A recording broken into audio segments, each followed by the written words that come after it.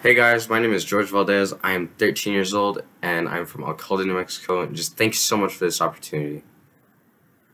Happiest moment of my life? She walked into the classroom. I took one look at her and it was like, bam. Yeah, dude, bam. She was unbelievably hot. I sat up a little taller in my seat, hoping she'd notice me. And she did. Oh, yeah. She strolled by, smiled, and sat in the seat right behind me. I didn't say anything at first. I had to play it cool, you know? About 10 minutes later, she was poking me in the back of the erased side of her pencil.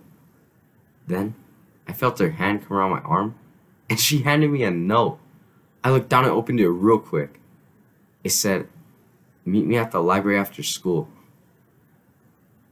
Then, she tapped my shoulder and whispered in my ear, "Hey, be a sweetheart," and pass that to the guy in front of you.